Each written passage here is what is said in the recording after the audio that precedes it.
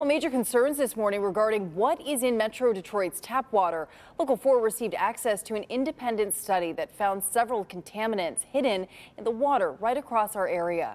And while things like copper and lead have been something Metro Detroiters have worried about for decades, this new survey is about what's in the water that we don't talk about.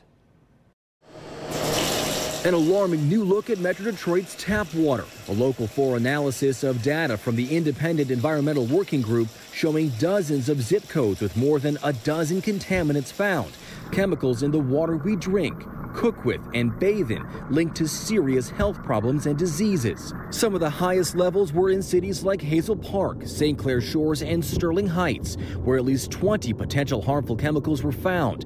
In nearly every Metro Detroit zip code, the number of those same chemicals that were above what the group defined as safe were between 6 and 12. And it wasn't just what was found, but how much. In the city of Detroit alone, trihalomethanes and halocetic acids, which have been linked to cancer and birth defects, were found at rates 198 and 335 times higher than the group's acceptable level.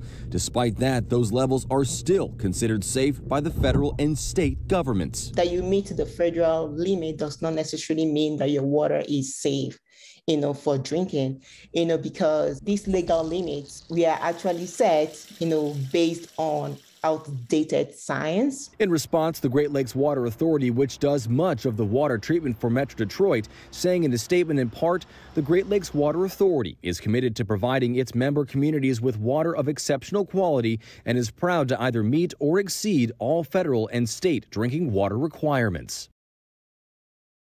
And EWG also has advice on the kinds of filters you should get depending on the water in your area. We'll also have that survey up so you can search your zip code on clickondetroit.com.